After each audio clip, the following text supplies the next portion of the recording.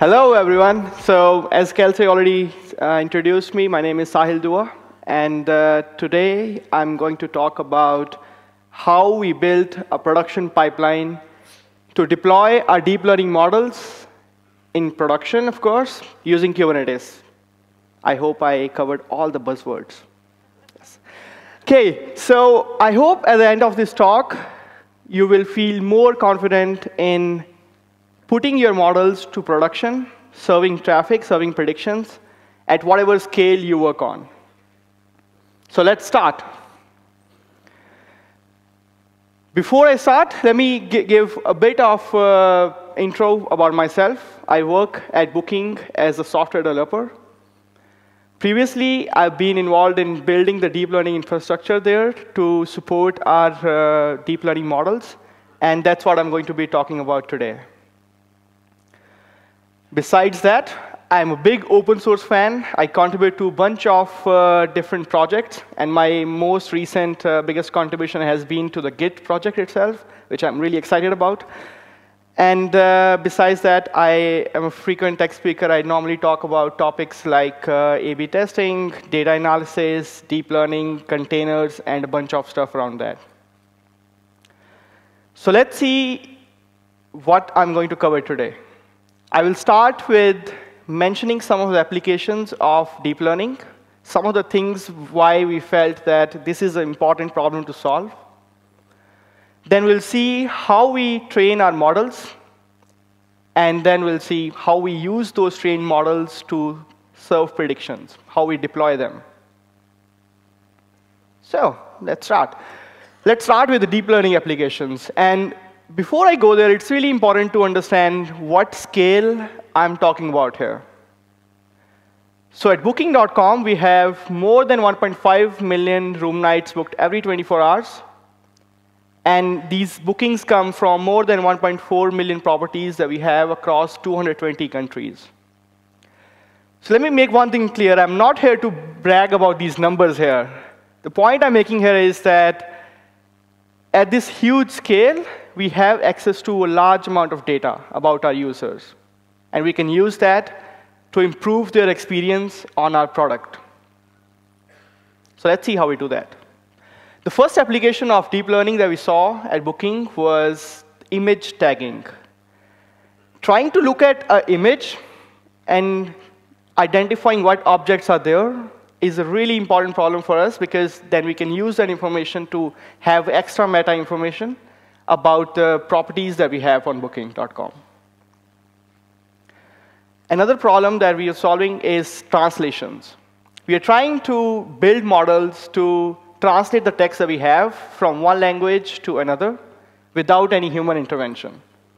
And this is data that's really specific to our travel domain, and it's not like publicly available translations can't do that. But we're trying to be really domain specific here and trying to translate our own stuff, which is related to travel.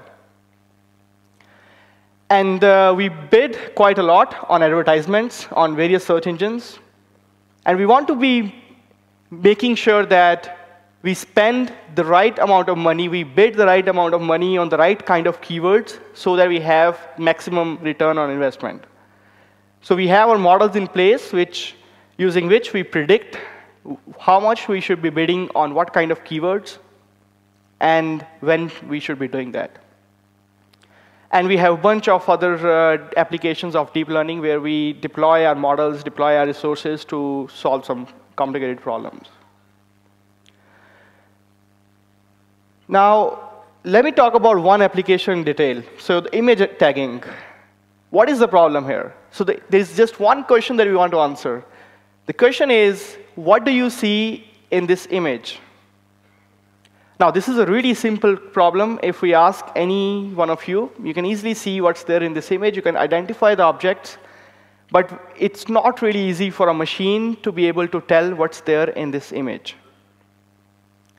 And what makes this problem even harder is that the context matters a lot. Let's take an example. So if we pass this image through some publicly available networks which detect the objects in the images, these are the results that we get. It tells us that we have oceanfront, nature, Beach house, it's a building, OK, but do we really care about that? These are not the things that we are concerned about at Booking.com. However, these are the things that we care about. We care about if there is a sea view from this room, from this property. We care about if there is a balcony, terrace associated with this property. If this photo has a bed, object, any object like sofa, chair, or if this is a picture of inside view of a room. And here's one more interesting thing about this problem. There's going to be a hierarchy of the tags that we are talking about. So these labels, there is going to be a hierarchy of these labels here. For example, if you see that there is a bed in this image, you can be sure that this is going to be an inside view of the room. Unless you're in such a room where there's no room, just a bed. So yeah, once we can identify the objects, once we know what's there in an image, we can map this information back to the properties that we have and use this information to help our customers in finding the relevant properties that they're looking for easily and quickly. So now that we have seen one application of deep learning, what's so special about this? What's so special about the workload that we have to run to train these models or to deploy these models? Let's talk about that. Like, why do we really need something special, some different platform or a pipeline to work on these kind of problems? So the first thing that's different is the deep learning workload is highly computationally intensive, which means it's possible that to run the model, to get one prediction out of it, you might have to do thousands or even sometimes millions of mathematical calculations. Another thing is, most of the times, the algorithms that we use to train these models are not easy to parallelize. And the third thing is, there's huge amount of data involved. The data goes from tens to hundreds of gigs, and sometimes the data is in terabytes as well. So we have to have some different kind of platform to run these kind of workloads, to run the training, to run the deployment. So now, why do we choose Kubernetes for that?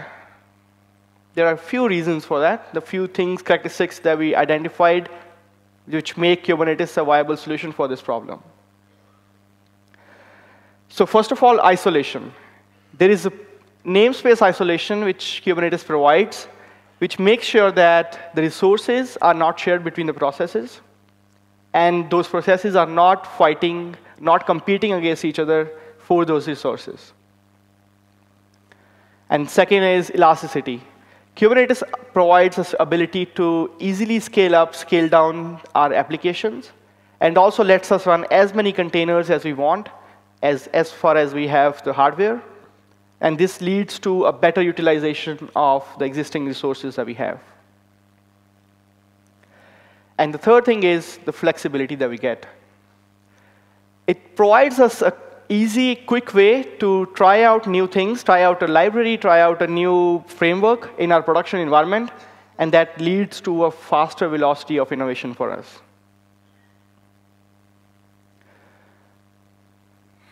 Now let's see how we do our training with Kubernetes.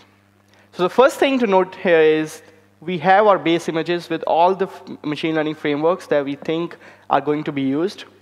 And these are normally TensorFlow, Torch, WobbleRabbit, and a bunch of other frameworks that people are using, that data scientists are using to write their models.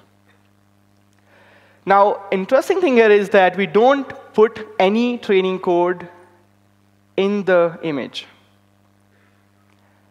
So this makes it easy for us to easily iterate while we are developing. What that means is we don't have to go through a workflow of making a change to the training code, building an image, putting it into the registry, downloading it, and running a container.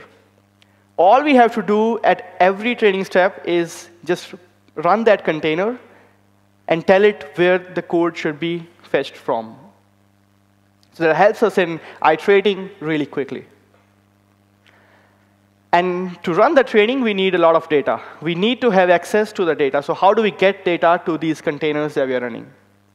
What we do is, it really depends on what framework the model is using. For example, some of the frameworks know how to talk to Hadoop.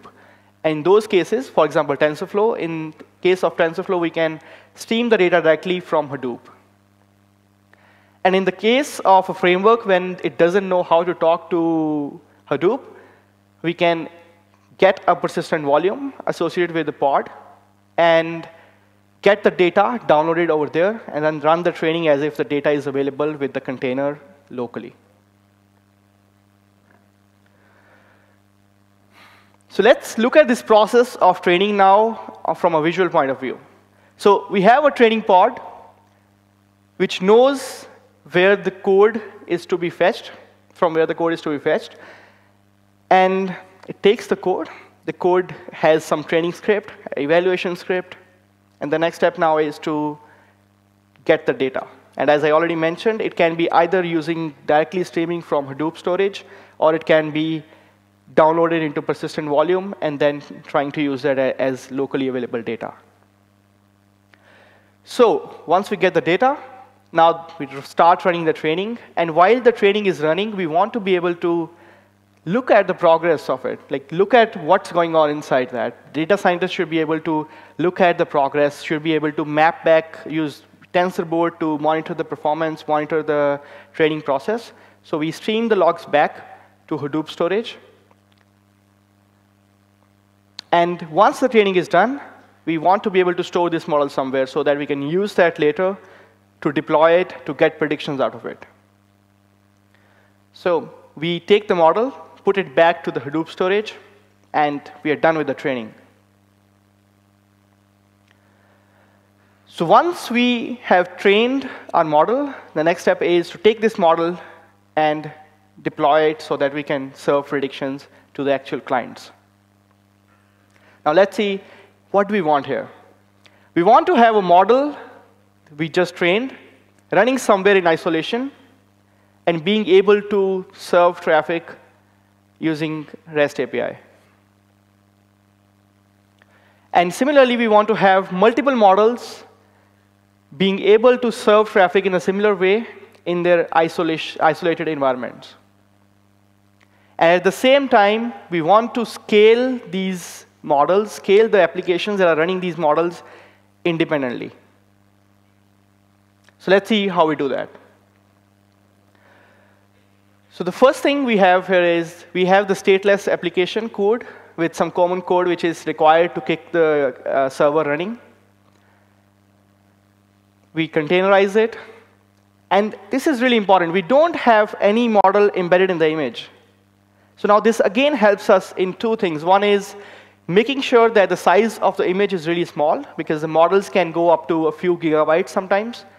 So this helps us in making sure the images are always small and the time to run the container is really small. And the second thing is it makes the images that we have reusable. We don't have to build a new image every time we train a model. We just have to kick the container with the image that we have and make it point to a particular model that we just trained. And then we expose the REST API to get predictions out of it. Now, again, let's look at this from a visual point of view. We have our serving pod, which we are running in our Kubernetes cluster. It has some basic code to just get the thing started, to be able to get the model and do all the stuff. And now we know that we exported the model to Hadoop storage. We want to get it back now so that we can run the training. We get the model back, and we load it into the memory. Once we have the model loaded into the memory, we want to expose that as a REST API to the client so that clients can send a GET request with all the input features that they have, that the model requires, and send the predictions back in the response. Now, overall, this is how it looks like. Get the model from Hadoop storage, load it into memory, serve predictions using a REST API to the clients. And in reality, this is how it looks like. It's not always just one pod. There are multiple pods running for one application, running the same model, doing the same process that I just mentioned, and serving traffic to a large number of clients using the same mechanism that I just mentioned. And using this kind of setup, we are able to scale up or scale down different models according to their requirement, according to the demand, according to how many clients want to connect, how many clients want those kind of recommendations, those kind of predictions. Now, what do we need to do to create a deployment, create a new model deployment?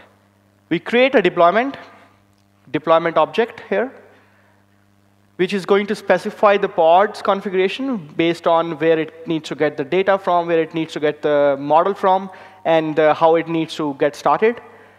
Once we have the deployment running, we want to create a new service so that we can expose these pods and wait for these pods to pass their liveness and readiness probes before they can start serving traffic.